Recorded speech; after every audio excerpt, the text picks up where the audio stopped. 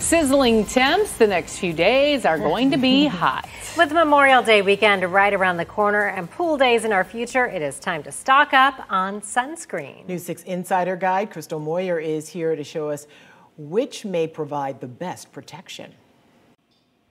Many parts of Central Florida are hitting the 90s right now. Whether you're headed to the beach, pool, or spending time outdoors, you've got to protect yourself by using sunscreen. But which ones are the best? Consumer Reports puts dozens of sunscreen lotions and sprays to the test. Dermatologists say the best sunscreen is the one you'll actually use. And while that may be true, that didn't stop Consumer Reports from putting a variety of different sunscreens from different brands and price points to the test. We test sunscreens to see how well they protect against two types of UV rays. UVA, which causes aging and skin cancer, and UVB, which causes sunburn. As part of Consumer Reports testing, sunscreen is applied to subjects' backs. Yes, they agree to this. Then they soak in a tub for 40 to 80 minutes, depending on the product's water resistance claim. The area is then exposed to simulated sunlight.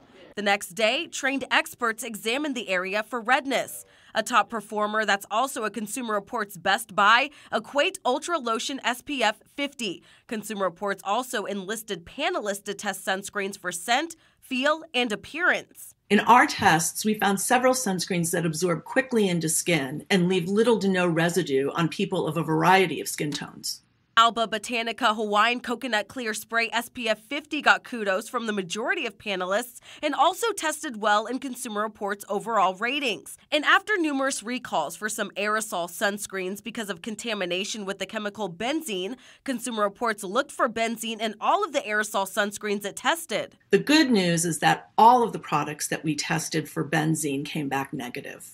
To check if you have a recalled sunscreen spray, you can head to clickorlando.com/insider. And if you have one, throw it away. Consumer Reports also recommends parents choose lotion sunscreens for kids and only use sprays as a last resort because kids may inhale the spray, which could cause some lung irritation. Another thing to look out for, ladies, reef or coral-friendly sunscreens. Many will have a label on it, added protection not only for you, but our sea life. And if you're looking for a place to cool down with your kids, splash pads are great options. There are a ton across Central Florida, and the best part is many of them are free. We've got a county-by-county guide to the best Central Florida splash pads on clickorlando.com/insider.